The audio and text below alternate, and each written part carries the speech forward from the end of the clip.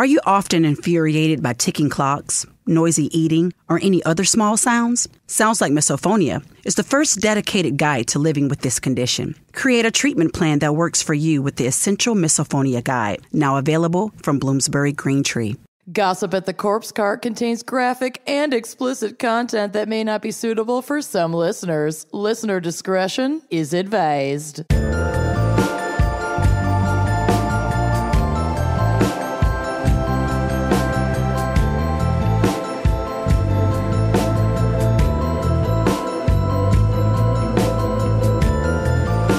Hello and welcome back to Gossip at the Corpse Cart, where us wine and crime gals talk about the shit you've already probably heard about by now, and that's okay. Or the shit that keeps you up at night that you can't believe you did in 7th grade. Yes. That. Yep. Or maybe a brand new phobia. Yes. Yep. Thank We'll you. get to it. Can't wait to receive that this month. Every month. I'm Lucy. Oh, I'm Kenyon. I'm Amanda. I'm living in fear. She's Banana. I'm Banana. Oh my God. I'm not Banana. I checked. How check? recently? I'm looking at my hand. So that part's It could not be banana. a delusion. Mm-hmm. Bananas are known to hallucinate. Yeah. Oh my God. Well, great. Well, let's get going with some headlines from Amanda so she can try not to think about the fact that she might be a banana. I probably am. We'll get through it together, honey. Speaking of bananas, this first one reminds me of the hit line in the hit film Austin Powers. Oh, I thought you were going to go with Bananas. Oh, no, not that. But the line in question is, I'm telling you, baby, it's not mine. Oh my Still God. topical, still relevant. Okay. And still Florida. So this comes at us from our favorite state. And the headline reads, Florida man claims bag of cocaine and meth found wrapped around penis aren't his. I don't know how they got there, officer. Right? It wasn't me. It He wasn't pulled the me. Shaggy. The Shaggy. This says a Clearwater man claims that drugs deputies found wrapped around his penis did not belong to him. 34-year-old Patrick Florence was riding in a car that was pulled over after police say he was driving without his lights on early Saturday morning. This is what I'm saying. If you're committing crimes, don't commit crimes. Don't commit traffic violations for sure. That's traffic violations and obviously racism are like the number one ways to get pulled over. Well, this is statistically, actually, the traffic violation thing anyway. well, right. This is just the traffic violation. That's just calling you out. Just make sure that your tabs are up to date. I Your know that lights they are are a bitch to deal with, but you got to if you want to commit the crimes. Correct.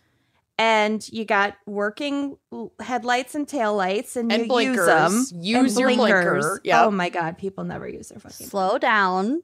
Yeah, it's not that hard. It's really not that hard. Actually, there's this one road by my house, and when people are going the exact speed limit, I'm always like, they've got drugs in their car. They're high. You're high. I was just right gonna now. say, like, go like 5 miles over. Right. Then you Don't be too perfect. right.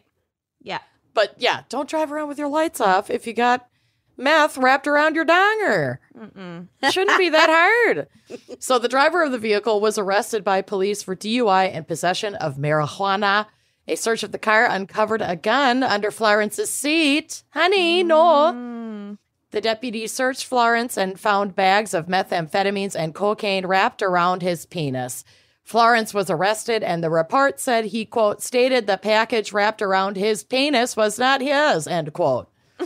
WFLA reports that Florence did not say who the drugs found on his person might belong to. We worry that Florence's case might not stand up in court. As they say, possession is 9 inches of the lab. Oh, Yeah. Okay. All right. I thought Don't he was flatter gonna yourself, get Lawrence. off for some reason. Might not stand up in court. Not stand up in court. But, you know, Off. That was good. they had to get a fun little joke in there. So, next headline. Now that our group chat is all starting each day with our Wordle scores. I know, you guys broke me down. Yes, well, as did your mother break all of us down and get Yeah. us on board with breaking you down because Yep. she was calling us about the Wordle. She never called me. I fly under the radar when it comes to Elizabeth. She called me every single day for a long time just about the Wordle. Oh, yeah. And I was like, I don't want to do this. And now Well- I do it. Now I did it at 6 a.m. this morning. Yeah, That's the first thing I do when I get up. It's important. And this story feels extremely on the nose. Now that we're in this routine, this is how we're gonna keep an eye out for each other. Oh. So this reads, a missing game of Wordle helps end a 17-hour hostage ordeal. What? Oh, Yeah. I think I heard about this. Oh, yeah. A Chicago grandmother was rescued from a 17-hour hostage ordeal after police were alerted for the unlikeliest of reasons, a missing solution to the day's Wordle challenge. So this is Elizabeth and all of us.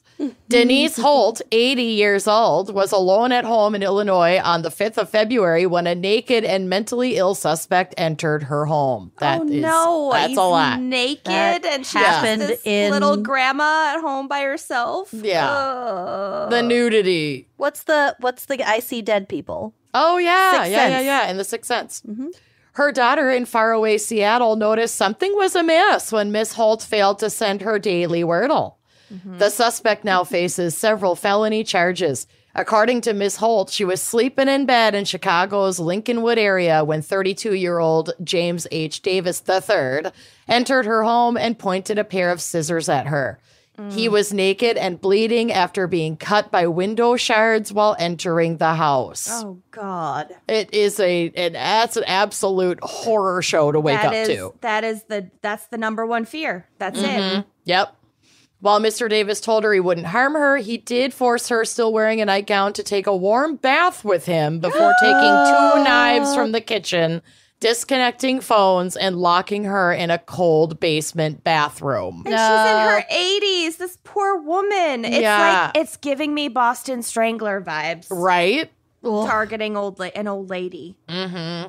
Oh, It's so scary. Across the country in Seattle, Miss Holt's daughter, Meredith Holt Caldwell, sued notice that her mother wasn't responding to text messages and hadn't sent in her Wordle, a popular daily word puzzle game. Quote, that was disconcerting to her, Miss Holt said, because her daughter knew that this was a routine she never missed. Alarmed, Miss Holt Caldwell alerted police, who conducted a wellness check at her home on the 6th of February.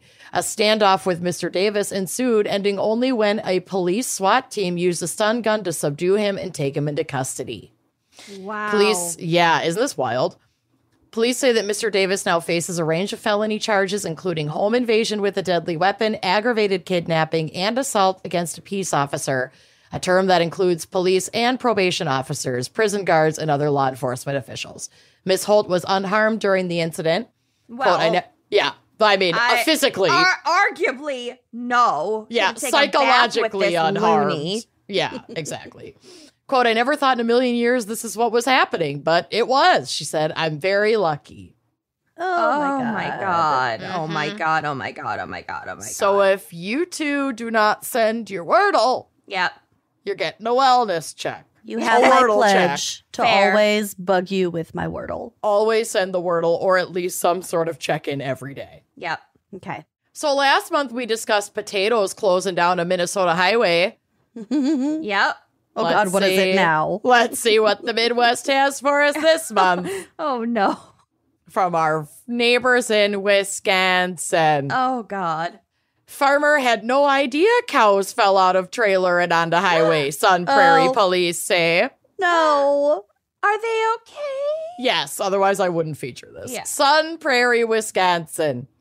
a bovine blockade on U.S. Highway 151 surprised not only drivers Monday afternoon, but also Monday, but also the See ya cow's Monday, owner, Bundy.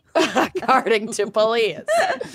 Quote, this was a crazy situation. It was incredibly dangerous and it ended very positively, but it's also incredibly funny, Lieutenant Ryan Cox with the Sun Prairie Police Department said. Keeping it real. Yep. But also quite Very humorous. funny. Yeah. He explained the incident, which led authorities to block some lanes on the highway, began with a farmer heading northbound with a herd of cattle loaded in his trailer. Quote, there's no real knowledge about why the trailer came undone at this point. We're still looking into that, he said.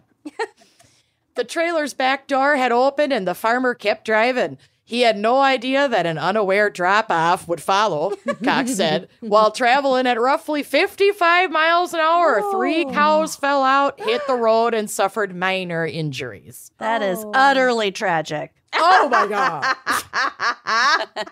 Oh, no. My God, I can't. They're really milking this one. They're milking it. Officers, including those from Madison Police Department and Wisconsin State Patrol, helped round up the cows. Cox said officials used hay donated by a nearby farm to get the cows' attention, as well as yellow caution tape, which created a, quote, corralled location. Oh, Plus, with the help of a good Samaritan. It's really cute. I know. With the help of a good Samaritan who offered his own trailer, the cattle found temporary refuge.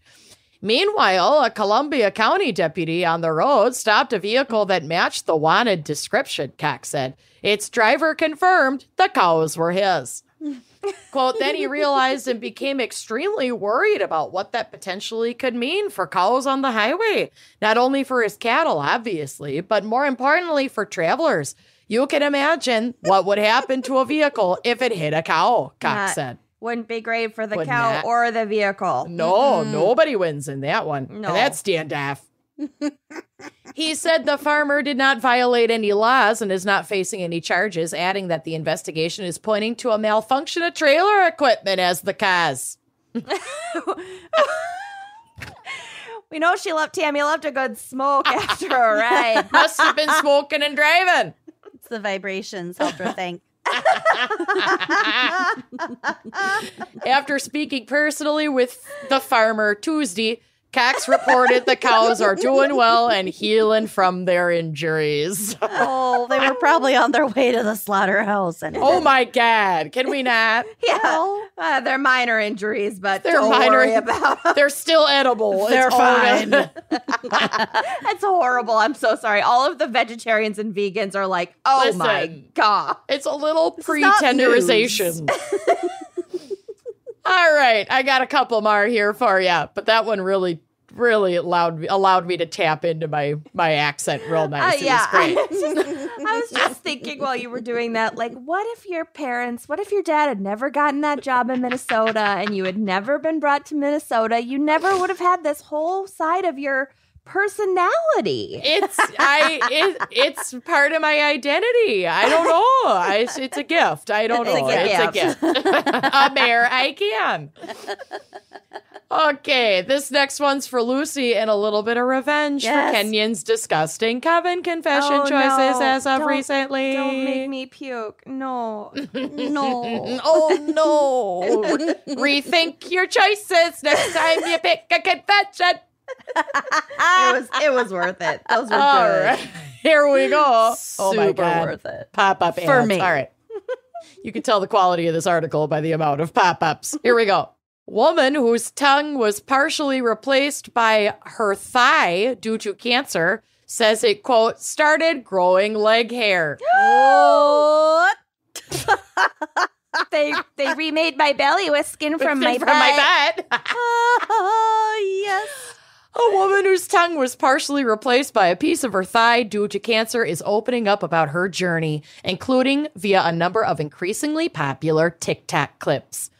42-year-old Cameron Weeks Newsom, as mentioned in a news flare sighting report from the New York Post this week, that rag, suffered from severe pain following a 2013 diagnosis of squamous cell carcinoma, which is the second most common form of skin cancer.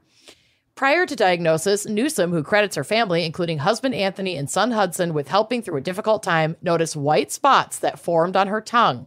Whoa. The spots initially tested negative for cancer, with additional spots showing up the following year. Those spots also tested negative, though Newsom's symptoms continued to get worse. Ultimately, a specialist diagnosed Newsom with stage 4 squamous cell carcinoma. Oh my God, cancer is so hard to pronounce. And B.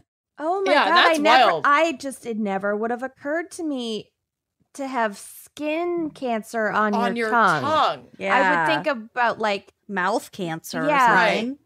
And that the cells like wouldn't come back as cancerous. It's wild.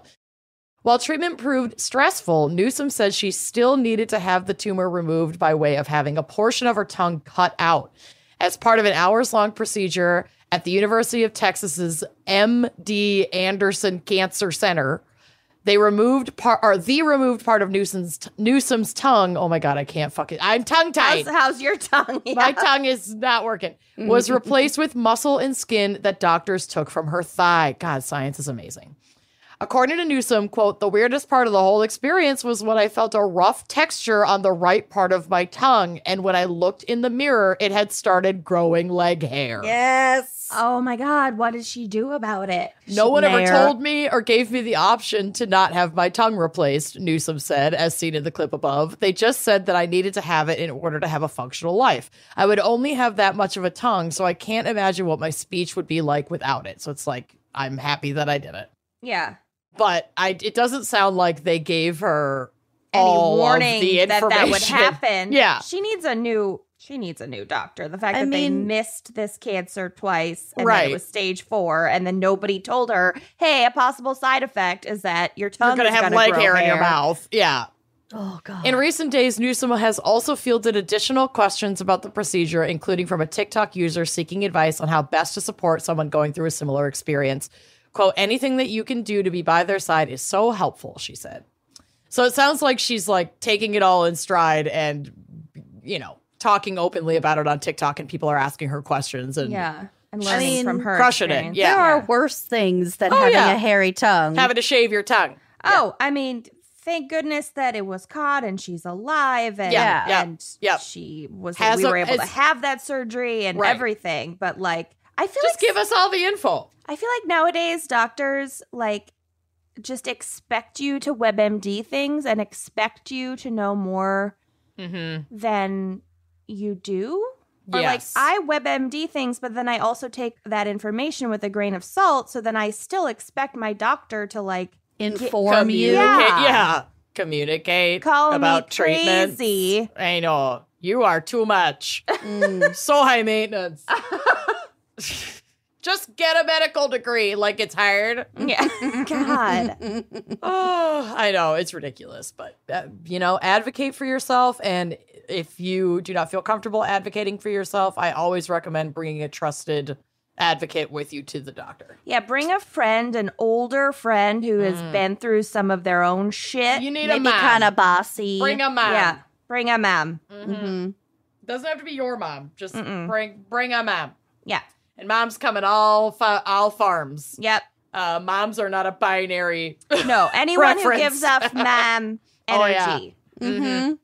All right, I got a couple more here for you. I simply have no words for this one. As you know, it's very rare that I am speechless, but this is amazing. And it might have been one of the most sent articles of the last month. So here we go. 2 men take a corpse into Irish post office to claim his pension in Weekend at Bernie's scam. That's only going to work once, max twice. Right? To the post office? Yeah. That's where they pick up that's where a lot of people in Europe your pick up pension their- checks. Yeah. Oh. Body was dragged to counter and propped up by pair who put a jumper over his face and a hat on his head. The corpse of a 66-year-old man was carried to a post office by 2 fraudsters in an alleged bid to claim his pension. and scenes reminiscent of the 1989 film Weekend at Bernie's. This is just my audition for being a very Midwestern news broadcaster. So keep it up. I know. You're loving it. You're also good at flight attendant voice, too. Yes, I am. But I can't switch over to that right now because I'm in broadcaster mode. Here we go. Got it. In the dark comedy movie, a pair of insurance salesmen lug around the body of their murdered boss, pretending he's still alive, and lose and recover his corpse, which is clothed and wearing tinted glasses several times. Irish police are investigating whether the elderly man, named locally as Peter Doyle, may have been dead for up to 2 days when yesterday morning's incident took place. Jesus. They don't suspect that these fraudsters killed him. They just saw an opportunity. I think they are opportunists and not murderers. Okay. They are corpse. What a relief. I know. They're just corpse desecrators, not corpse creators. It's just not a not fun sequel to Waking Ned Devine. Soup's not. Yeah, I love that movie. Love that movie. I know. Why don't they make more movies like that? The 90s, man. Yeah. Okay, I'm watching that tonight. Yep. The fraudsters, one of whom knew the 66-year-old quite well, had put a jumper over Mr. Doyle's face and a hat on his head. Now, in the UK, jumpers are like shirts or sweaters or whatever. Sweatshirts. Yeah. Both men, who were in their 30s, went into the post office and tried to get the money, but staff told them they needed his next of kin there or Mr. Doyle himself. So they went in to try to get it first. Okay. And they were like, you need someone to... You're not related to him, and why would we give you his money? Right. Yeah. Exactly. Yeah. Nice try. Yep. So they were like, okay, well, we got to try this again. So afterwards, it is alleged that they went to Mr. Doyle's home and carried him along a public footpath before they again tried to claim his pension. Oh my God. He's thumbing a raid. Oh my God. I fucking cannot. His appearance led an employee at the Hosie's shop in County Carlow to become concerned about his well-being, and she asked if he was unwell. I am not well. Never been better. Oh, don't mind him. He's in a better place. Oh, shit. Oh, wait. Oh, crap. The men are said to have told her that Mr. Doyle is having a heart attack and placed his body on the ground. Oh no. He must be having a heart attack. Just hand over the check. Police and an ambulance were called as events yesterday unfolded and the men stayed at the post office making no attempt to escape. They're probably like, well, oh, fuck it. We're fucked. One woman said her daughter saw the two men carry a man into the post office. Speaking to the Irish Independent, she said that the man looked unwell and that his feet were dragging on the ground. Oh, my God. Oh my God. There was a... I can't get over this. It's not funny, real? but holy shit. This is definitely real. Yes. Oh, my God. I mean, it is now. There was a queue outside of the post office at the time, and people had initially thought the man was having a heart attack. She said, quote, I feel awful for the staff. I have a 12-year-old daughter, and I'm trying to explain to her what happened. And, like, where do you start? It's awful. Maybe don't. Maybe that daughter doesn't need to know. She's 12. Let her forget that formative memory. It is my parents didn't tell me that, I'd be livid. Yeah, I know, right? Never speak to them again. Yeah, no, this is real. This is real. Are there photos? Yeah. I wasn't like doubt. I was just so. No, but I know. It's outrageous. The police are investigating if Mr. Doyle died at a nearby property of natural causes. Residents and neighbors of Mr. Doyle are sad and shocked after the incident. He was described as a lovely man and neighbor by one, and another said it had been a sad night and a shock to hear about this. So, like, what relationship did he have to these fraudsters before his death? I don't know. How did he die? And they're like... He knew one of them. I'm not sure how. This is like pretty recent. So I hope we'll find out, but I don't have that information. Tell us. I don't know. Withholding information, Amanda. I'm not. The mayor of Carlow, Ken Murnane, said, I was absolutely shocked to hear about what happened. I cannot believe anyone would do something like that. It's beggar's belief. I'm just shocked. Yeah. A police spokesperson said police are investigating all the circumstances surrounding the unexplained death of an elderly male in the Carlo area on Friday morning. So they're still looking into it. Elderly either. No, he's only 66. Like, yeah. It's not to say he couldn't have had a heart attack and died. Right. If they, but it's not like he was 96. No. Huh. Yeah, it's nuts. So they're doing an autopsy. A postmortem will be conducted by the Office of the State Pathologist, the results of which will determine the course of the investigation. No further information is available at this time. So I think they're just waiting for like autopsy results and making arrests accordingly. Because at least when this article was published, they hadn't arrested these guys yet because they're probably trying to figure out if they can arrest them for more than just fucking desecration of a corpse. Yeah. They're probably trying to stack some charges, so they're And waiting fraud. to get all the information first. Oh my goodness. I know. It's Guys, amazing. it's not worth it. It's fucking not. pension check split between the two of you. It's not worth it. Definitely not. Definitely not worth it. Oh my God, this next one has a photo that I didn't realize it had, so I'm adding this. Yes. Okay, I have two more. Okay. We still don't and may never have the answer to the question, why are men? Okay. Man trying to cure erectile dysfunction accidentally squirts insulation foam up his penis. And a medical photo of the removed insulation foam has just been added to the drive. No. Yeah. The hamburger meat? Yeah. Oh. What? Yeah. That? The pink, the red? Yep. Well, that's the foam. Yep. Because of the blood. blood. It got covered. Yeah. And it expands. Yeah. Uh-huh. Whole dick explode? Let's see what they'll tell us. Oh my God. Yeah. An unfortunate case published in Urology Case Reports, hold my beer while I subscribe, has detailed how a man and his partner accidentally, it's not in quotes, but I'm putting it in quotes, squirted insulation foam up the man's urethra in an attempt to mitigate his erectile dysfunction. No. There's pills for that. Yeah, like a lot of pills. Yep. The 45-year-old man showed up to the emergency room with trouble urinating and blood in his urine when, on the rare occasions he was able to relieve himself.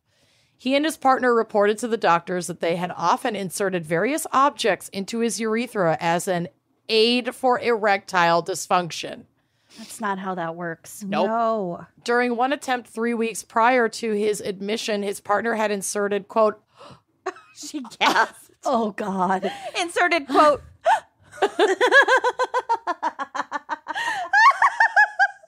That was perfect. I mean, like, I know, but seeing it... okay. His partner had inserted, quote, a straw attached to a can of weatherproofing spray foam before inadvertently pressing the button deploying the foam. The little tiny, like, WD-40 straw shoved up his pee-pee hole. I can picture it. Yep. So he was just trying to use the straw, or he was trying to blast foam up his dick? I don't think you accidentally press that and release that much foam. It's not that easy to even press. I've used those things. Yeah.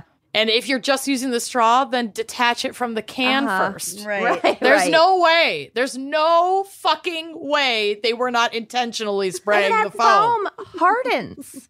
Oh, Yes, it does, ma'am. And it's a really, I mean, it's just It's brutal. heavy duty. It's meant for, like, outdoor use. Literally, we've used it to, like, repair cracks in our home. Yeah. Yeah. Following Its purpose. Following the incident, he had problems urinating, which had progressively gotten worse, you don't say. A CT scan revealed that, oh my God. The foam, this is why it's so big, you guys. The foam had made its way up his urethra and into his bladder. Yeah. Whoa. That's why I'm it's in the big lump. so much pain thinking about this. Well, it did what it's supposed to do. Right. I'm going to throw up. How could he? How could he I'm going to throw walk? up. Like I mean, I don't know how he could last several days without such excruciating pain. Like, I'm thinking about like the worst. Yeah, I guess. Like the worst UTIs I've ever had can't even have been this bad. It's just, this is horrific. Plus toxicity. Yeah. The man was taken for a cystotomy where the team was able to remove the spray foam from his bladder. However, his urethra had been narrowed by scarring, likely from other objects that had been inserted into it, which meant that they were unable to remove the foam from its way. Oh, God. So what does that mean? From it in this way. Sorry, I screamed and got ahead of myself. In a separate operation known as a perineal urethrostomy, they went into the urethra through a hole they created in his perineum, a.k.a. taint. Yep. A.k.a. taint is written in the article. Yeah. Oh, no. The team were able to retrieve the remaining foam from his urethra. Oh, I have the foam that was in the urethra. Hold on, I got a photo. Yeah. Adding it to the trial. Yes. This is just a urethra shot. This is just what was in the urethra. They look like Flamin' Hot Cheetos.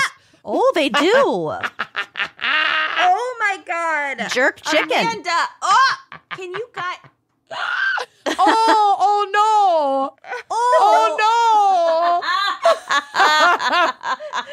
God damn. They do look the like hairy Flamin' tongue Hots. didn't get her, but this sure did.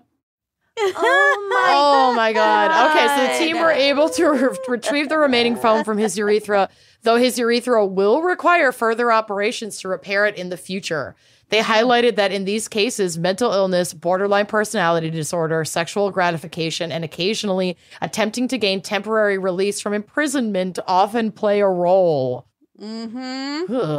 From imprisonment? I don't know. They get to go to the hospital. Oh, Was yeah, he in prison? No. No, but they're just saying a lot of feeling times of people do that. imprisonment. People do like crazy shit to their dicks yeah. under these circumstances. Yeah. Wow. Quote, unfortunately, many patients are repeated offenders, and the psychiatric evaluation to prevent recurrent injury should be considered. Our patient achieved a stable relationship partner, but has been homeless and thus sporadically followed up with suprapubic tube changes. I don't know what any of that means. It's from Medical Journal. It sounds like he's not taking care of it because he's unhoused and it's going to get infected. Mm-hmm. Fuck. Yeah. He has not been referred to psychiatry as he has not had any repeat episodes since this operation, but would be referred prior to consideration of reconstruction when he achieves a stable living environment. Holy shit. Wow. Whoo. Well, I hope this guy gets help. And I really hope so too, because my God, the pain. The ground beef photo goes is down. Absolutely insane. It looks like we're ready to make a meatloaf. It looks like a brain. Yeah. Yeah, it does. All right, I will cleanse your palates with my last one. This is the douche of the month winner. Woo! And many, many, many people sent and tweeted and DM'd this, so I had to include it. A museum guard draws eyes on a pricey painting due to boredom. Yes, I saw this. There's a picture of it on the drive. It's amazing. I kind of like the eyes. A valuable avant-garde painting of artist Anna Leporsaika's 3 figures painting, valued roughly at $1 million, was vandalized by a bored security guard who was on his first and obviously last day at work. It was his first day. He couldn't handle the boredom. Original and with eyes. I know. I love the side by side. The 90-year-old painting was on exhibit at the Yeltsin Center in Yekaterinburg and was on loan from Moscow State Tretyakov Gallery, Russia. Okay. Nailed it. No, I'm not. As part of an exhibit titled The World as Non-Objectivity, The Birth of a New Art. Okay, cool. The original painting had 3 figures with blank faces, but the bored security guard drew 2 pairs of eyes on the painting with a ballpoint pen. Pen, too. A ballpoint pen, like a Bic. Yeah. The painting was sent to the gallery, I'm not going to try to pronounce this again, a day after the incident and inspected by a restorer. The restorer stated that the damage could be repaired without permanently damaging the artwork and that it would cost approximately $32,000, which is an acceptable amount compared to the painting's $972,000. Yeah. I'm sure the insurance company is like that's that. the insurance value is like just under $1 million, so they're going to just take care of it. In the original without eyes, you kind of can see phantom eyes. Oh yeah. He didn't just plop eyes willy-nilly. He saw the artist's intention I of don't the know if that was hint the of eye. Yep. He was just bored. Yep. So the unidentified, like unreleased name of this security guard, he's 60 years old. He worked for a private security company and he has been fired. A full investigation was launched by the Russian Ministry of Culture, and the guard could face a $534 fine and a 1-year labor sentence. Oh, God. I mean, that's probably a lot of money in Russia. It's about to be a shit ton of money in Russia really. because Sure the ruble is. is fucked. So, It's not great. like, what? It obviously don't let this man around art anymore. Yeah. But like, what else are you gonna do? Mm-hmm. You know? It was a shenanigan. Yeah. Quote, his motives are still unknown, but the administration believes it was some kind of lapse in sanity. Fortunately, the vandal drew with a pen without strong pressure, and therefore the relief of the strokes as a whole was not disturbed. The left figure also had a small crumble of the paint layer up to the underlying layer on the face, she said. But these are like pretty easy, at least for art Repairs. restorers, Yeah. to repair. Yep. So it's being repaired. The guy's been fired. He's probably not going to have a whole lot of fun wherever he's sent Oh, God. to do his labor work. And don't draw on anything in a museum. Don't Ever. do it. If you're not sure if it's art, Yep. Just don't touch. err on the side of it's art and don't touch it. Don't fucking touch it. Yep. All right. Anyway, go shave your tongues, and those are my headlines. Amazing. Wow, I will never recover from the urethra one. Well, you'll definitely never handle ground beef again. No, I will not. I already didn't like to do that. Yeah. Yeah. You're welcome. Take a quick ad break. Hear from our sponsors, and maybe Kenyon has to go gag into a toilet somewhere. Yep. All right, we'll be right back. If you don't want to have to choose between comfort and style, you need to pick Rothy's. They have so many different types of shoes, and I have most of them. All of them. They have bold statement sneakers. Check. I have this like darling pair of like very French looking sneakers from Rothy's. So cute. They have simple and elegant boots. They have the point. They have a round toe. They've got Mary Jane. They've got everything. And their signature seamless knit designs mean that all their shoes look and feel great right out of the box with no break-in period. That is no joke. Their material is like kind of stretchy. It's absolutely, it feels so good on your feet. So Rothy's best sellers are the point and the flat. And People magazine named the point the best flat for their first ever style awards in 2021. They are so dang cute. They will dress up any outfit. You can be wearing anything and you put on those points and you're like, yeah, I'm going to a board meeting. Yeah. I get compliments on my Rothy's points every single time I wear them. Every time. I got a compliment from like a super manly guy who I never would have expected to notice my shoes. And I was wearing these like multicolored, like kind of technicolored loafers because the loafer style is my personal favorite. So And cute. he's like, gosh, those are really cute shoes. It's like, Heck yeah, they Yeah. are, sir. yeah. And they're machine washable. Can you That's believe? exactly what I said. Just throw them And in would the you like a photo all together while I'm here? throw 'em in the washing machine. They come out good as new. It's my favorite part about the Rothy's. They also make, like Kenyon said, insanely comfortable sneakers, loafers, ankle boots, and more. The best part is that everything Rothy's makes is better for the planet. So their shoes, their bags, Rothy's makes so many cute things. They've repurposed millions of water bottles into their signature thread that goes into every single one of their products. So between the comfort, the washability, and the durability, you will not find a better shoe than Rothy's. This is correct. So get both style and comfort this spring with Rothy's. Plus, get $20 off your first purchase at rothys.com/gals. That's ROTHYS.com/gals. And treat your feet. Trade them.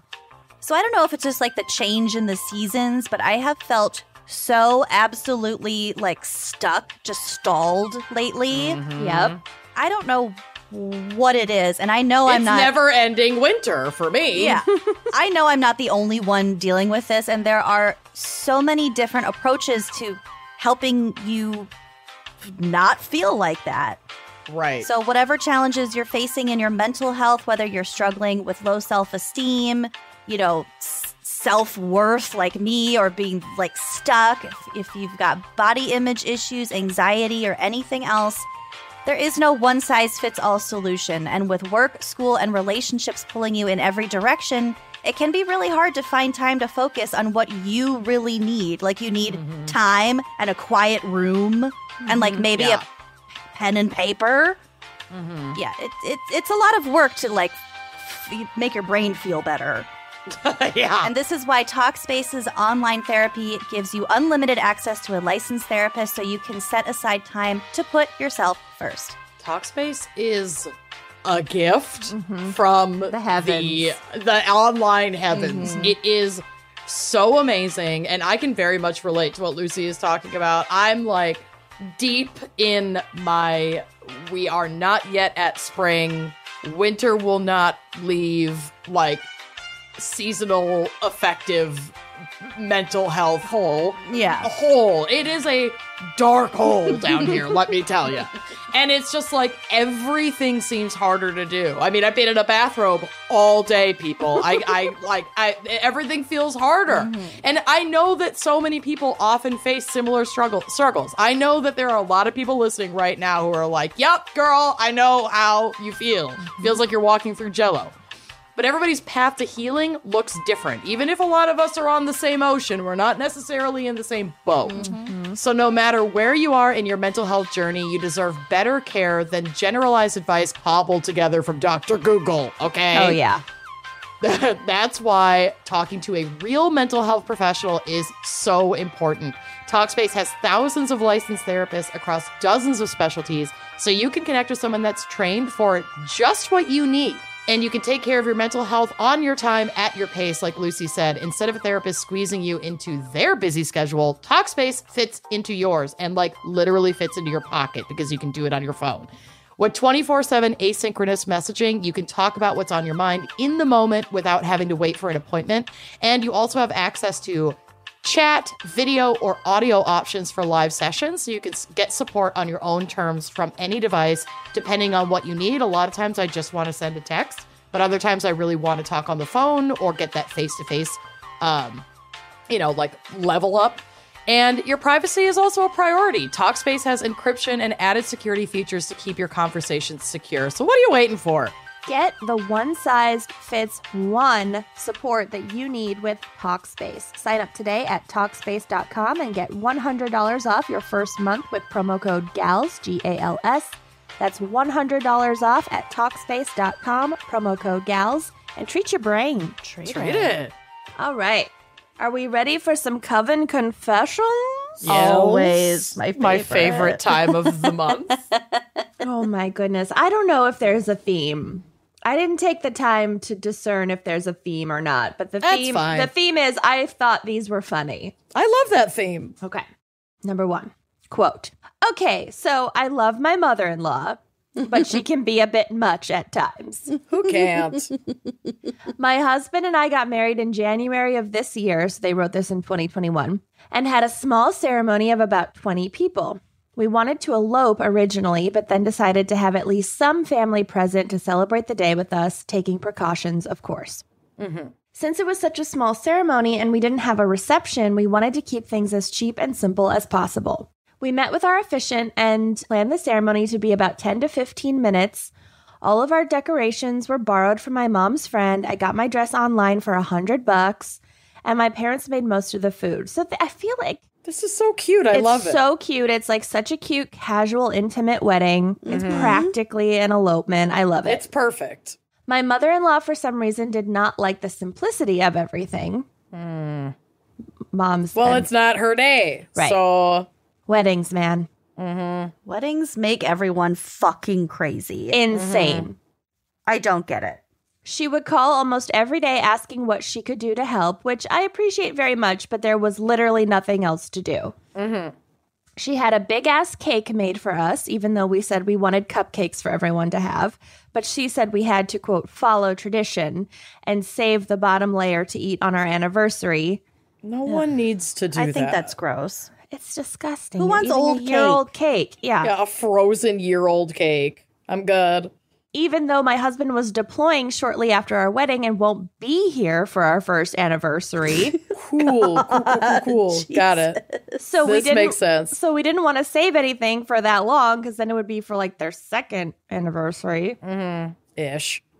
She also chewed me out because I kindly declined her offer of getting us a nice bottle of wine and some wine glasses after explaining that I get a rash from wine and my husband doesn't like wine. Here comes the confession part. Your husband, her son. Yeah. Well, she took it personally, obviously. Like, Yeah. Like, I understand the parental urge to want to, like, do something stuff. and give something for that day, but, like, listen good. to the person you're ostensibly trying to help. Anyway, here comes the confession part, which I kind of feel guilty for, but also not really. Since we got married in the heat of COVID, I made a Zoom link to share with a few close friends and family who couldn't make it in person. I told my mother-in-law about the link, and she asked if she could send it to her aunts. I agreed and gave it to her since she said it would only be sent to 2 or 3 people. oh no. What did she fucking do? I found out 2 days before the wedding that the link was sent to over 70 people. Oh my God. I mean, you may as well just fucking post it on social media at that Yeah. point, if that's what you're going to do. Some of which weren't even family members and had definitely never even met me or my husband. I'd be so annoyed by that. I was fed up with her knocking my plans and changing everything to fit her ideas. I made a new link and sent it to the people I originally planned on giving it to. Good girl. Good girl. I set it up on my computer for the ceremony, and she came up to ask why the link wasn't working because everyone was calling and texting her. I just said, "Oh, that's weird," and continued on It's with my wedding day. day. I can't deal with this right now. Bye. I Maybe- would have done the same thing. Maybe it was selfish of me to do that, but we had both taken enough criticism from her at that point. Our wedding was amazing, even if it wasn't exactly how we planned it. And I've since learned how to speak up to her more, especially since my husband isn't here. Love the podcast and keep being spooky bitches. Good for you, Wow. honey. Good Yeah, you for crushed you. it. No Yeah. That guilt. was amazing. No. None. You I- did the right thing. I admire you. It never would have occurred to me to do that. Yeah, you're smart. You're smart. You're smart. And she broke your trust. Yep. In It's saying on she her. was Went going to send way it to 2 too people. far. Yeah. Yeah. And it's not her day. Nope. Mama So- fucked up. Yeah. And I hope that your husband stays safe while deployed. Next one, quote, I was walking my dog one day when I passed a trailer by the side of the road next to the library. The trailer reeked. Oh. Lucy's so happy. She's like, what did it smell like? Did he keep it? Did he keep it? How would you actually- describe the reek? In detail. Is it like a reek that you feel on like an evolutionary level? Is there a subtle sweetness to the reek? Would it cling to the inside of your nostrils, would you Yeah. say? Yeah. for Did you days. have to wash your clothes multiple times from proximity to the reek? Did it inspire existential dread?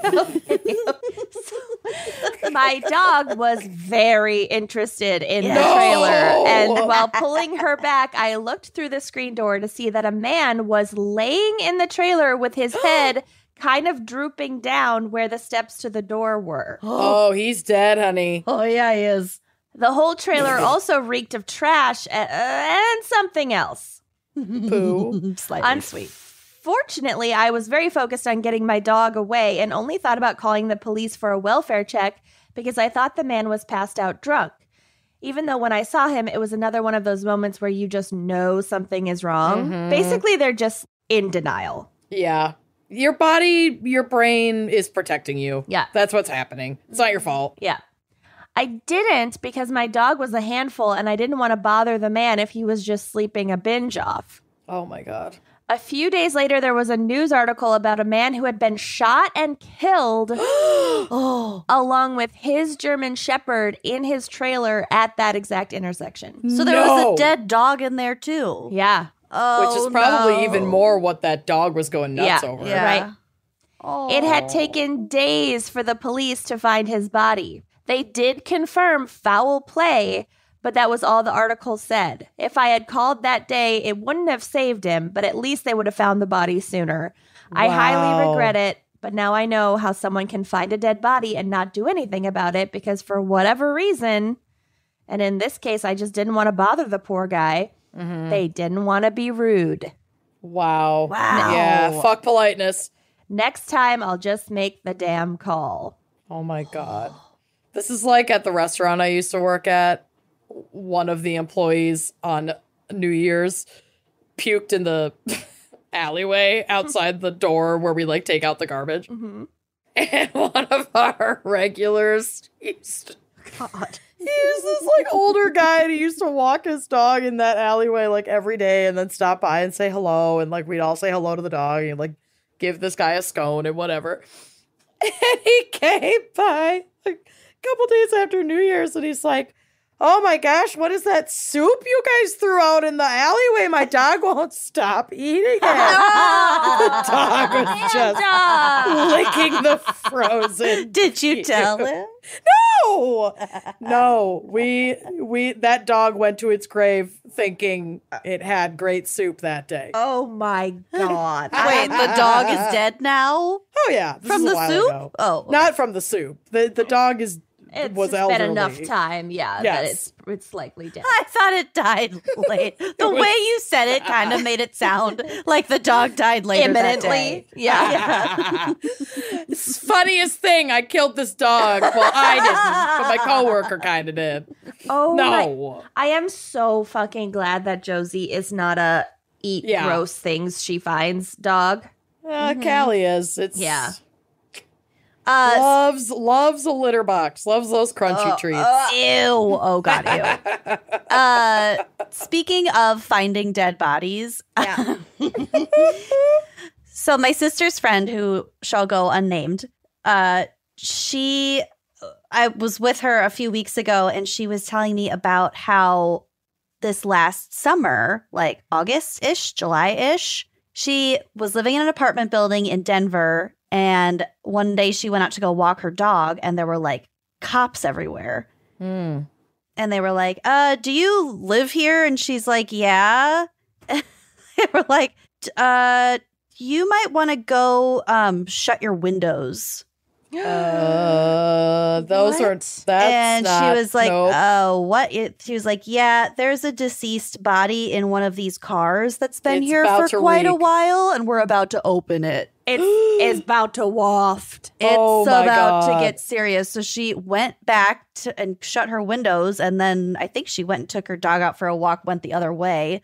But she somehow she took a video of them pulling the guy out of the car, like looking around in the car.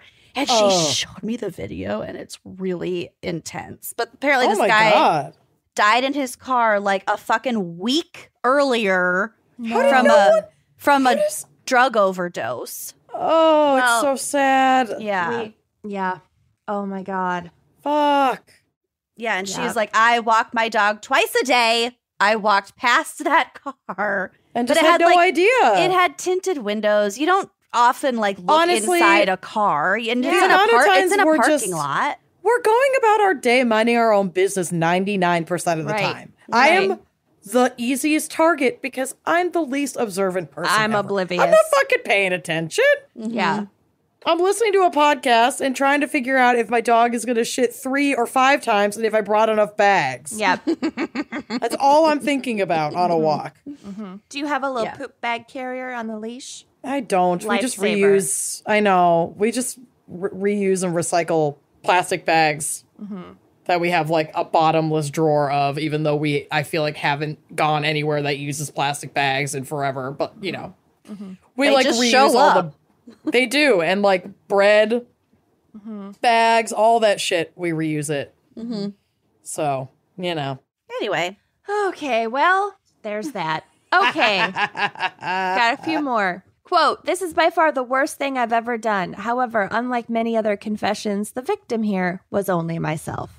Oh, okay. This A little self-burn. This act was so heinous that my subconscious pushed it deep into the darkest folds of my brain. Oh, God. And I only realized the full weight of my actions in my early 20s. Okay, we're getting a repressed memory. Got it. I love the repressed memory of what people did when they were kids. It's the best. Gonna be good. When I was 5 or 6, my mom and I were at a music festival. She's not a regular mom. She's the cool mom. Oh, yeah. I had to pee, so I ran over to the bank of porta potties and did my thing. I came back and told my mom that the porta potty I used had a sink in it. That was the end of the memory. Oh, Until one day, not a sink.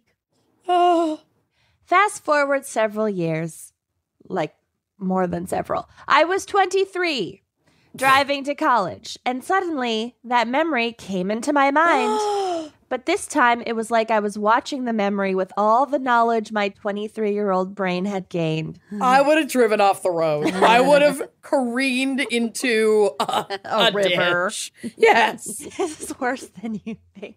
No. I saw myself going into the porta potty, peeing, seeing the sink, which was actually a plastic urinal complete with a urinal cake. No. Uh-oh. She used the soap. I saw my little hands grabbing the urinal cake and proceeding to rub it all over my hands and face. Because I thought it was some kind of moist but waterless bar of soap. What? Oh. Is she actually gay? Oh. Was that a real... No. Oh. I then happily hopped out and went back to my mom feeling clean and refreshed. Clean as a whistle. Oh.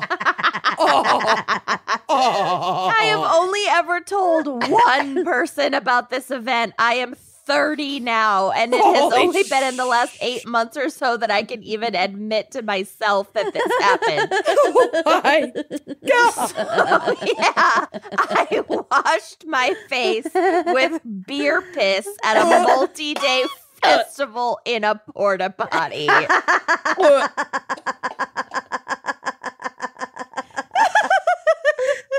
Oh my fucking God. So good. Oh my God. Love you all. I too am a crazy rabbit lady, and Albus and Blanche updates keep me alive. Stay safe and make sure you know what something is before you rub it on your face. That's always good advice. I appreciate that. Wow.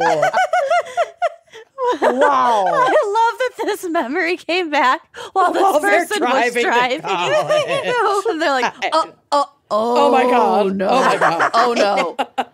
I would have to like pull another over immediately and like scrub myself. I'm telling you, I would drive off a cliff if this like happened.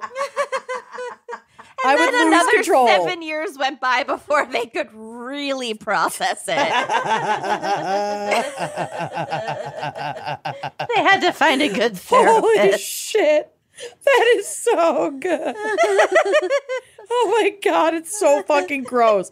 That was so fucking gross. I hate it. I love it. I hate it. I love it. I hate Oh it. my God. All right. We got a couple more.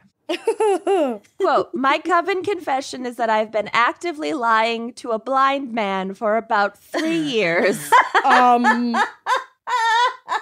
And purposely altering, changing, disguising my voice each time I have to speak to him. Oh, What? no. Well, I'm going to First tell of you all, right now, he might fucking know. knows. Yeah. Yeah, that's what I think too. He fucking knows. He knows it. You are a mess. So they have a reason, but Oh, good. Is it a good reason? I can't wait to hear the reason for tricking a blind man for many years. you're gonna eat your urinal cake, okay? Am I?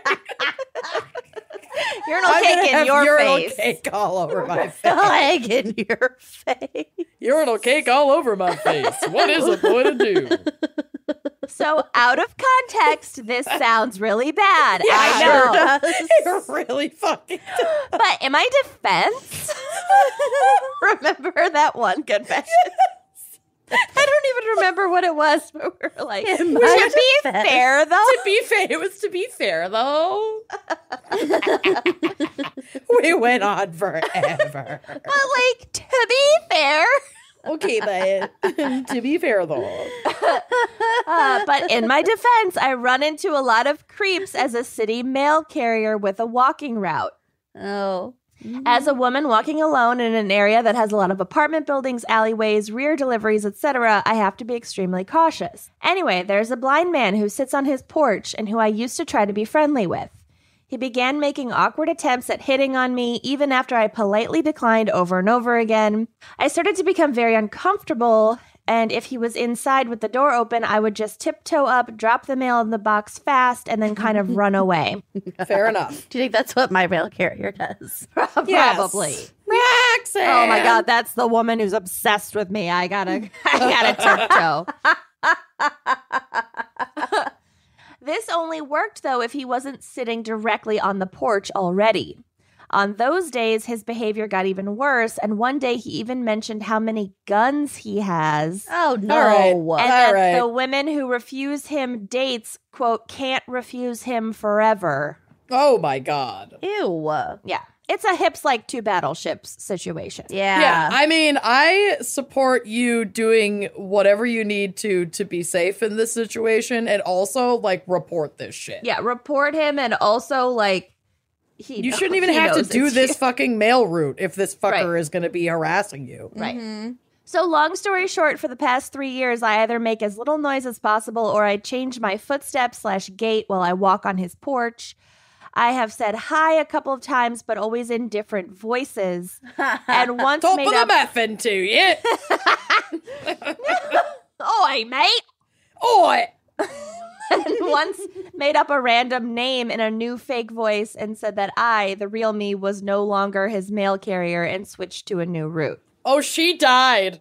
Oh, she died. she It's gone. crazy, man. She died. Anyway, it's kind of a fun game to change my character every day, and I'm not sorry. The end. Listen, you're right. I'm eating my urinal cake. There you I go. support it. See? But I also just don't think you should have to do that fucking mail route. Right. Yeah. Right. Well, right. it's what it's. And they found a solution, so whatever. Yeah. Oh my God. To be fair, though. To be fair, though. Sometimes you can lie to blind people. Listen, you can be disabled And a creep. still be an asshole. Oh, yeah. Yeah. Like, hi, I'm the perfect example. Okay, one more. So this person has they, them pronouns. We were in the process of selling my late parents' house, our childhood home, and one winter day the pipes burst and completely destroyed part of it. Like, destroyed. Oh no. I'm too scared to go into specifics in case my family ever find out, but I'd say it was close to $50,000 of work. Ooh. Yep. That's That's not fun. When we called the insurance company, they said we hadn't renewed our coverage, but we had never been sent a notice that the coverage was coming to an end. Which, this is my worst fear as a homeowner. Like, wait, do I have insurance? I know. I need to double check. Yeah, absolutely. And you should. Mm-hmm. Just check every 3 months. Why not? Yeah, why not? Or so we thought. So they said they never got the notice, or so we thought. Oh, okay. The insurance company took the blame and ended up covering the whole thing, which, like, that is a miracle. Yeah, it really is. Including the remodeling of the section of the house that was damaged. This worked out perfectly because the house needed to be updated before we put it on the market anyway. Mm-hmm. Later that year, my sibling and I were rummaging through old mail. Uh-oh. And found the notice from the insurance company.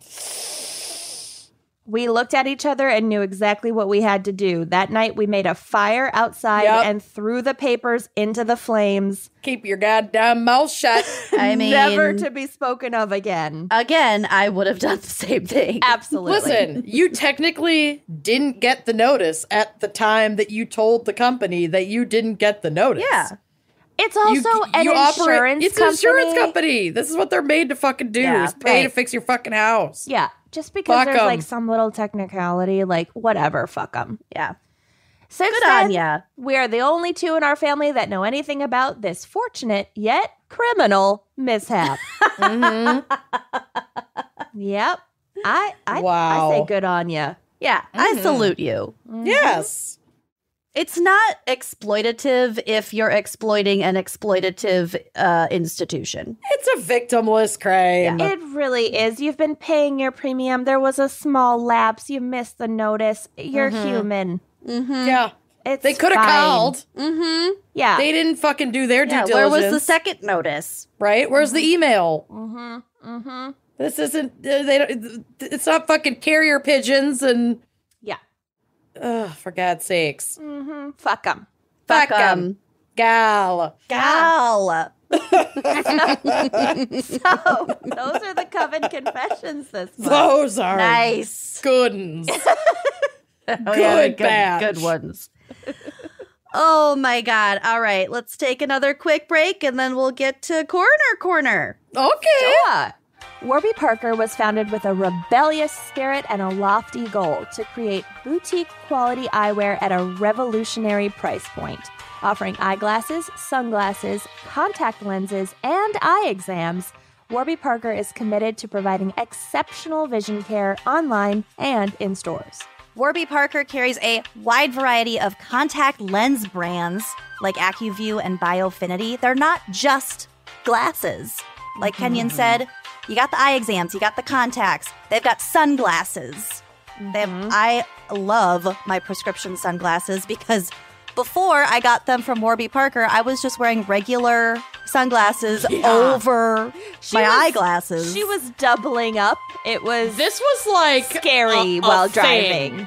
It was like a thing. Well, like it was a look. I have a signature look. I have horrible eyesight, so I can't drive without glasses. Anyway, needless to say, Warby Parker saved my my fashion life. And all of our lives. Yeah, saved a lot.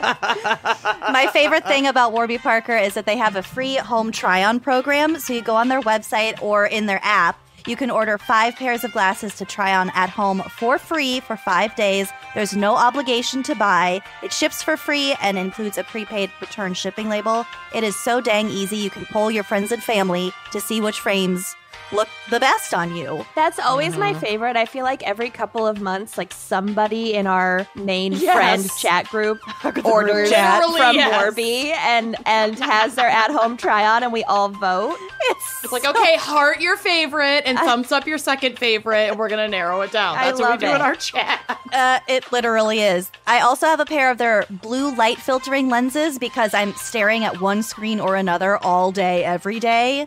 And it just helps I don't know if this is scientific, but it helps my brain feel less swollen just from those lenses. They really help a lot. Yeah. Yeah. You know what? Sure. I'm not a doctor, but It's how she feels. it's just Yes, how I it's how feel. she feels. I love it. So, like Lucy said, Warby Parker carries a wide variety of contact lens brands, and you can save 15% on your first order of contacts. Savings are automatically applied at checkout. Visit warbyparker.com/gals, all lowercase, to save 15% on your first order of contact lenses and treat your eyes. So we are awash in a beautiful sea of true crime podcasts. And even though we live and breathe true crime podcasts, we still have our favorites. And one of those is True Crime Bullshit with our friend Josh Hallmark. If you have not listened, you are seriously missing out. So season 5 of True Crime Bullshit continues its investigation into serial killer Israel Keys. If you have not heard of Israel Keys, He is absolutely one of the most Terrifying. bonkers Yeah. and horrifying it's horrific. killers of all time. Absolutely fascinating, and Josh does such an amazing job covering all of his horrific crimes. And actually, the season premiered by covering a John Doe case that this podcast helped to solve. It's so wild. It's Real amazing. investigations. It's amazing what Josh is doing. And this season, host Josh Hallmark, who we cannot stop raving about, interviews key witnesses, literally trudges through the woods looking for clues, like all the things we would never do, and works with forensic psychologist superstar Dr. Christopher Kunkel. And the show continues to move at a breakneck speed as it unravels Israel Keys' mysteries and exposes his secrets. And the final 2 hours of season 5 it will leave you breathless. I am Like, breathless. Yeah. True Crime Bullshit is one of my favorite podcasts of all time. I'm so excited to tell you guys about it. So join Josh Hallmark in bringing Israel Keys' worst fears to life, exposing his true crime bullshit. Listen to True Crime Bullshit anywhere you listen to podcasts. Okay, let's get to some creepy corner shit, shall we? Yeah. Amanda's scared. Well, Amanda has like a Pavlovian negative Yes. response to corner. Yes, I do. and Coven Confessions. This just isn't your Yeah. this isn't your bag. But that's okay. Well, I'm just gonna rip this off like a band-aid. I'm gonna start with a new fear for Amanda. Okay, this is why I don't like Corner. I love the stories. I wasn't It's the wondering fears. why. I know exactly why. You don't have to enlighten us. Oh, God. What is it? Get it over with. Well, it is a news article with the title, Man Has Legs and Fingers Amputated After Eating Leftover Noodles and Suffering Organ Failure. Okay, I saw this. And yes, this was already added to my list. What? Just because they were leftover? We'll get to it. A young man in New England underwent multiple amputations after eating a leftover lo mein noodle meal and suffering from multiple organ failure. What? The Yeah. 19-year-old man's case was documented in the New England Journal of Medicine in March 2021. So this actually happened a year ago, or over a year ago, and recently went viral after being illustrated in a fictional portrayal on YouTube. According to findings in this medical journal report, the man was fine until about 20 hours after eating a rice, chicken, and lo mein meal left over from a restaurant. First of all, I eat leftovers constantly. I love leftovers. How old were the leftovers? Like he had like From a the, day, the like a next day. Yeah. What? That's totally fair game. What the fuck? It's not because it was old. After that period, he developed abdominal pain, nausea, and started vomiting. He also experienced chest pain, shortness of breath, blurry vision, among other symptoms. Quote, multiple episodes of emesis occurred with vomitus that was either bilious or red-brown. So Okay, all right. Journalism. We're fine. We don't need to know the color. We're not fine. For a lot of things, we are not fine. weird barf is what they could have just said. Yeah, a lot of weird barf. The abdominal pain and vomiting were followed by the development of chills, generalized weakness, progressively worsening diffuse myalgias, Chest pain, shortness of breath, headache, neck stiffness, and blurry vision, read the findings of the report. So, like, really, really bad food poisoning mixed with, like, maybe an allergic reaction? Yeah, I don't know. Yeah, but it gets worse pretty quickly. He also experienced purplish discoloration of the skin and was eventually taken to the pediatric intensive care unit at Massachusetts General Hospital. The man was treated for shock, organ failure, skin mottling, and a, quote, rapidly progressive reticular rash at Massachusetts General. What was in the lo mein? Was he an enemy of Vladimir Putin? Like, yeah, seriously. I'm going to find out. Well, we'll get to it.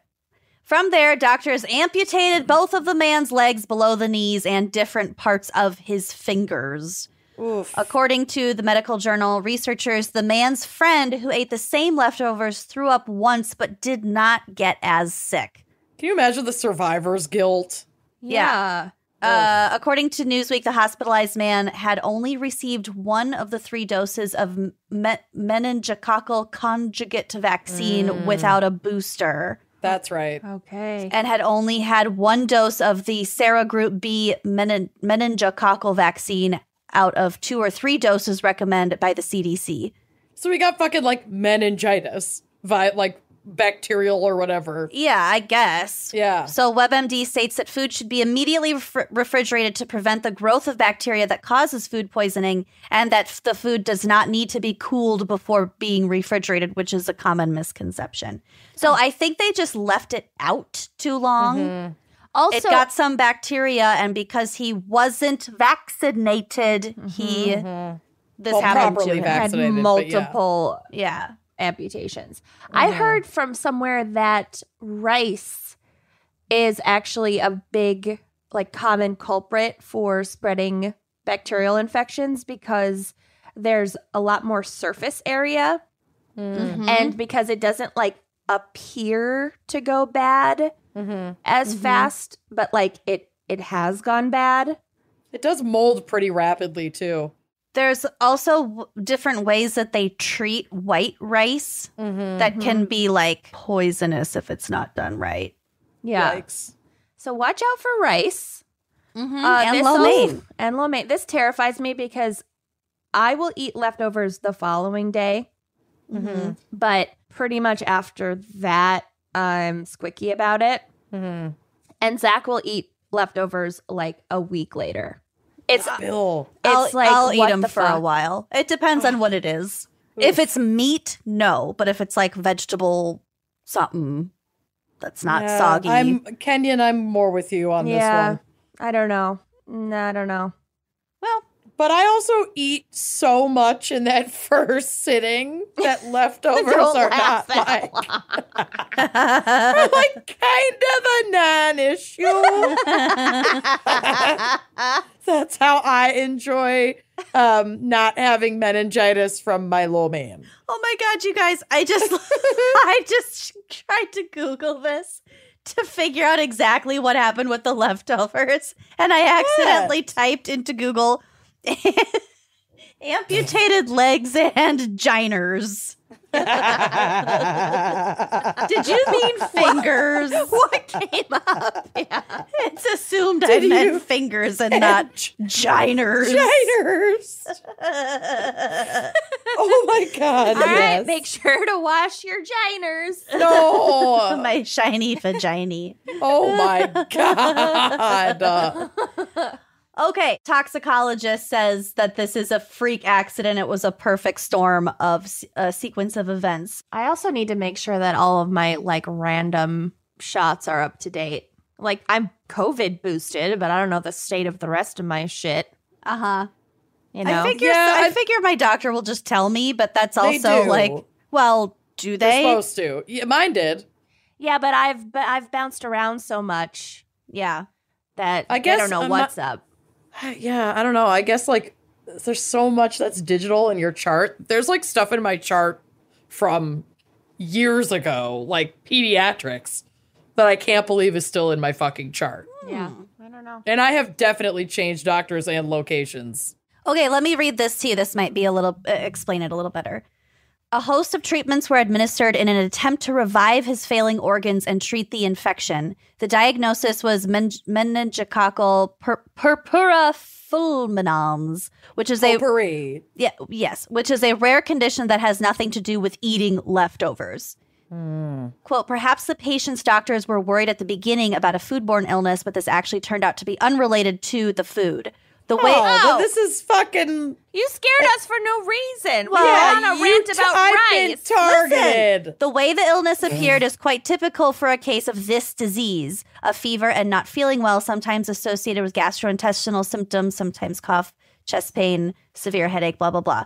The development of the rash they describe in the setting of fever should prompt seeking immediate medical attention without timely antibiotic administration. This can progress, blah, blah, blah. Okay, but what about the friend who also got sick, just not as sick? Yeah, I don't know. Well, one time, Zach and I, it was before I knew that I was allergic to whitefish. And I had like one bad reaction in the past when eating sushi, but I thought it was just like food poisoning or whatever. And so then Zach and I had a gift card to a sushi restaurant and we went and whatever and had a lovely meal. And then I got really, really fucking ill and was, it was like an insane case of food poisoning, but like to the max. And I had to like miss a flight the next day because I like couldn't stand up and it was really bad.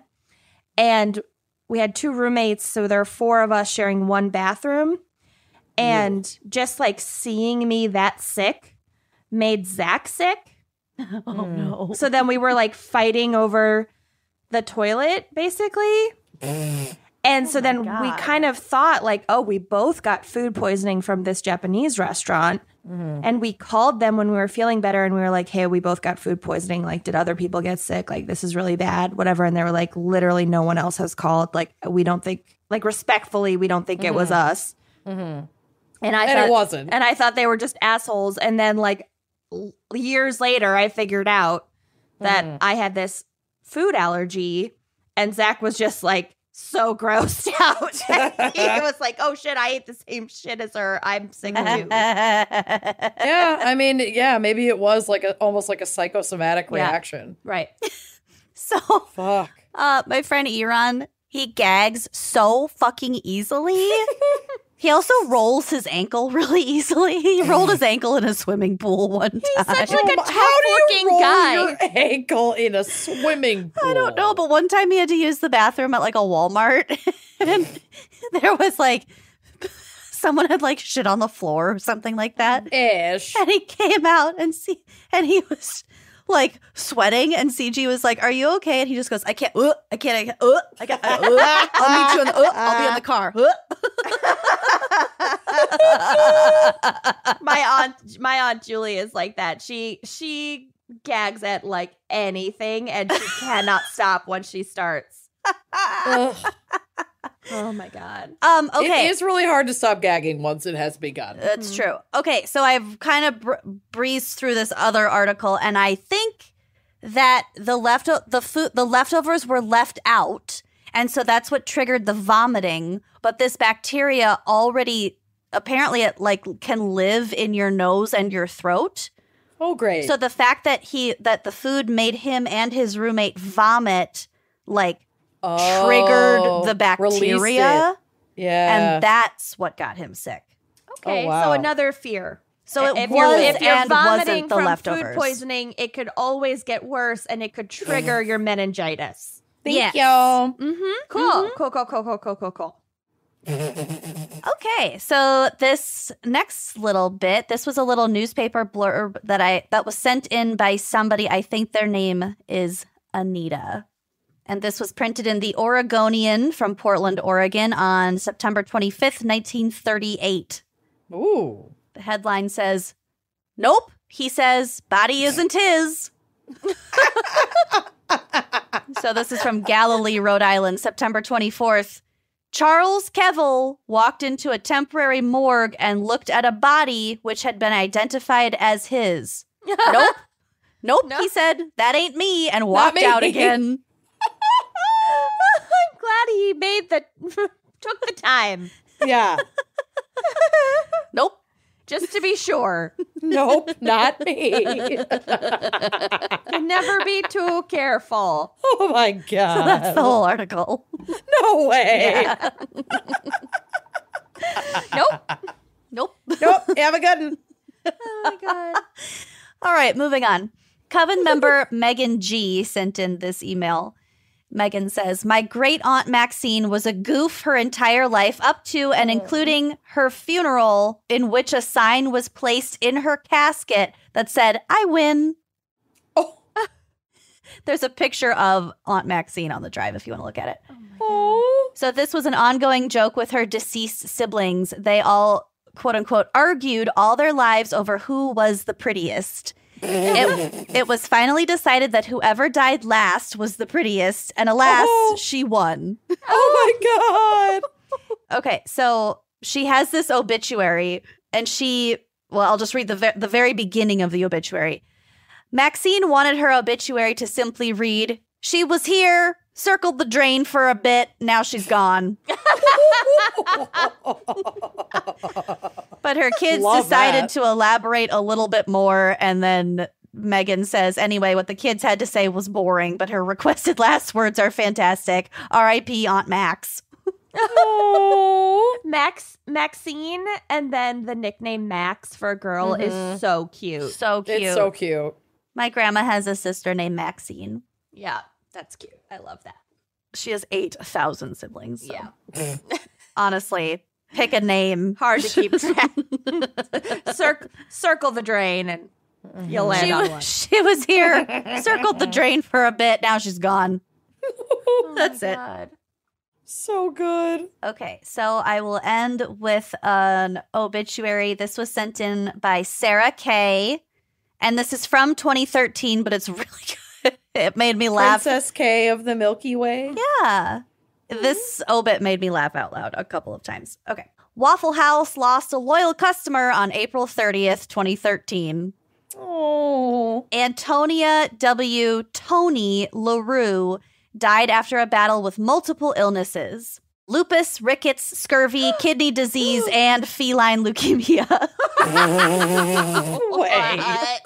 Wait. Now this is sus all of a sudden. Also, not a good advertisement for Waffle House if your loyal customer died of feline AIDS. Scurvy, rickets, kidney disease. Like, no, not feline AIDS, feline leukemia. Sip of orange juice a month, they would have been fine. Oh my God. I fucking love Waffle House. They do not need any more marketing, good or bad, in my Oh opinion. my God. Okay, Waffle House can do no wrong. What happened to this bitch? This sick All right, bitch. Back to Tony. How did she get feline leukemia? She had previously conquered polio as a child, contributing to her unusually petite ankles and the nickname polio legs given to her by her ex-husband, Gene LaRue Jr. No. Not a nickname.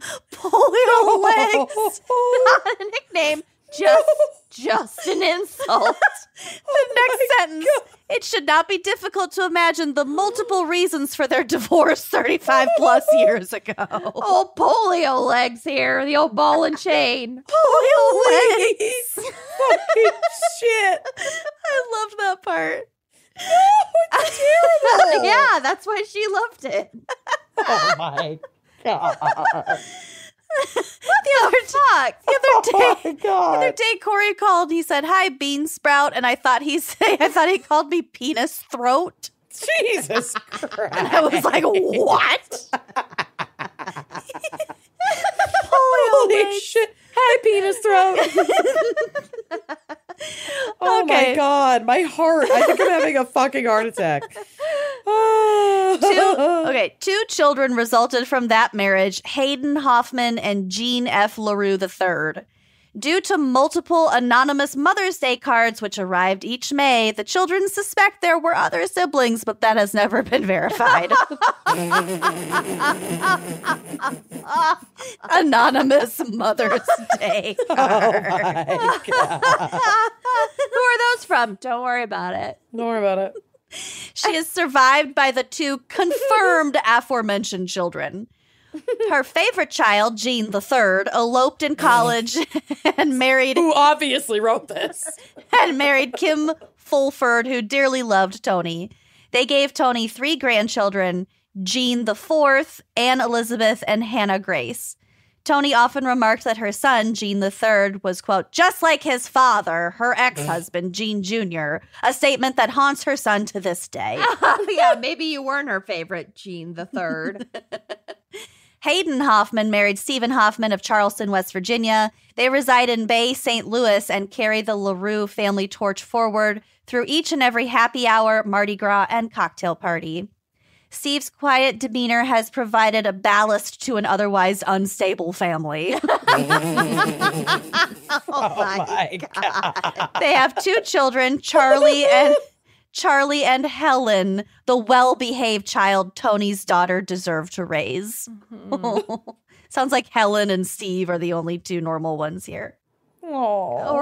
Or it's sarcastic and Helen is a hellraiser. True. Tony had 4 sisters, Patty, the elder, Kitty, the cook, Lisa, the lawyer, and PG, the PG. There's ellipses, too. PG, the PG. These sisters dearly loved Tony, spoke often, and as one family photo proved, all preferred Clairol blonde in a box number 47. Oh, my God. They inherited their unique sense of humor from their father, Paul P. Marvelous White. But he sounds like a snake oil salesman. P. or Marvelous. like a circus. Like a goat balls peddler. P. Marvelous White at your service. I know. And here are all my girls. Tony, Patty, Kitty, Lisa, and PG. Well, Marvelous White. At your service.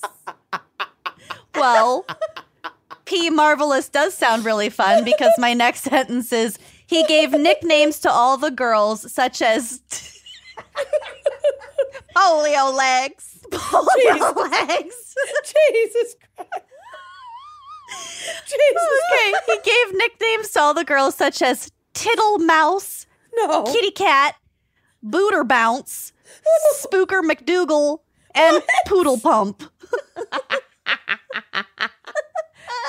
Sir, your nicknames. P. Marvelous, your nickname. I'm stealing this. I'm sorry. I'm absolutely writing a story about P. Marvelous White at your service. Spooker McDougal. Will you please say the nicknames again? Tittle Mouse, Kitty Cat, Booter Bounce, Spooker McDougal, and Poodle Pump. Oh, and Polio Legs. Polio legs. Hey, you can't call me Polio Legs. I'm Spooker McDougal. Oh my God. Okay.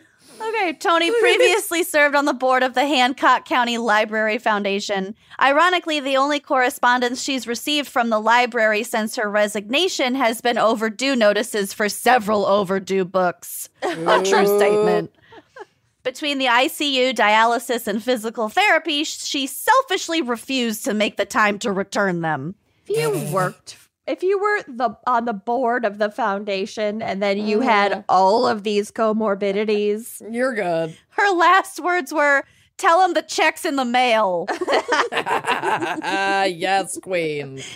Tony retired from GE Plastics after Hurricane Katrina in 2007. She would undoubtedly cherish the thought of having the former smoking room named in her honor. oh my God, Wow. there's a smoking room at GE Plastics. The The South is really a different era. I The know. lounge. Like, wow.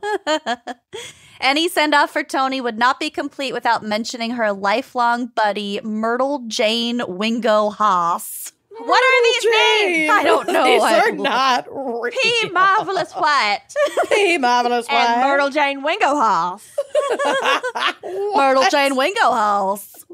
This is my best friend, Myrtle Jane Wingohals. I fucking can't. You know, like some people are two-namers, you know, like Lyle Bleen. Yes. This is a four-namer. Myrtle Jane. Myrtle Jane Wingohals. Myrtle Jane Marvelous. Wingohals. Myrtle, Bo Myrtle. No. Oh my God. And also her adopted daughters, Liz and Laura. She considered Aaron Burrell to be a distant grandson, not distant enough. I don't know who that is. No idea. And had the ability with family pets to usher them toward heaven at an unrivaled pace. Okay. That's sus. Hence the feline leukemia. Oh no. Yeah, is this finally the answer I don't know. to that question? Her favorite activity was sipping hot tea on her back porch with friends seated around her porch ensemble from Dollar General. Again, not kidding. The woman liked big yellow signs. Yeah. She sure did. This will be sold to the highest bidder at her garage estate sale. Any gifts in her honor should be made to the Hancock County Library Foundation to the Overdue Book Fund. Wow. Oh my God. Visitation will be led by Reverend Kurt Moore of Orlando, Florida, a questionable choice for any spiritual event, but one the family felt would be appropriate due to the fact that every time Tony heard Kurt preach, she prayed for Jesus to return at that very moment. So that he would stop? Yes. Come back. Oh, just let this be the end of days. Just take me now. Holy shit. On a last but serious note, the woman who loved life and taught her children to, quote, laugh at the days to come is now safely in the arms of Jesus and dancing at the wedding feast of the Lamb. She will be So creepy. She will be missed as a mother, friend, and grandmother. Anyone wearing black will not be admitted to the memorial. She is not dead. She is alive. Old polio legs still got it. Polio Still legs. dancing. Wow. Oh, good old poodle pump. Oh, I do poodle not pump. want the size of my ankles mentioned in my opinion. Polio legs. Putting that out there right now. I loved polio legs. Oh my God. Wow. I think that's like one of the best obits I've ever heard. So cute. I just want to be P. Mysterio or whatever the fuck. P. Marvelous. Why? Mysterio. I'm sorry, was I that far Of New off? Orleans Parish. I like Myrtle Jane Wingohals. Myrtle Jane Wingohals. And P. Marvelous. Our SEO Jane. is going to really go up when we include these Seriously. hashtags. Myrtle Jane Wingohals. Oh my God. That's Anyway. Now I think I need to have a kid because that is a good name. I know. Could have two, Myrtle and Max. Myrtle and Max Oh, that's Wingohals. really cute. I know. I'll just get more pets. Yeah, there you Oh, go. That's a lot cheaper. Yeah. Maybe, hopefully, you don't send them to heaven at an unrivaled pace. Listen, if we get another cat after the dog and at least one of the rabbits dies, it's going to be Myrtle Jane. There you go, Myrtle Jane. And if it's then a the other one, boy- Wingohals. Yeah, Wingohals. If it's a boy, it'll be P. Marvelous. Marvelous White. That would be a great name for your next white rabbit. Yeah, P. Marvelous White. Like a lion Axosaurus. head. Lion Blanche head is rabbit. a lion head. Oh, okay. Well, maybe you Should could we change Blanche's name? No. Blanche P. Marvelous White. Blanche P. Marvelous White. Blanche White is the name. Two on the nose.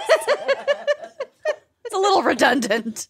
Just save it for the next one. We all know you're going to get another pet way too soon. Yeah, you're an animal hoarder. I just had a fit. You know I get attacked.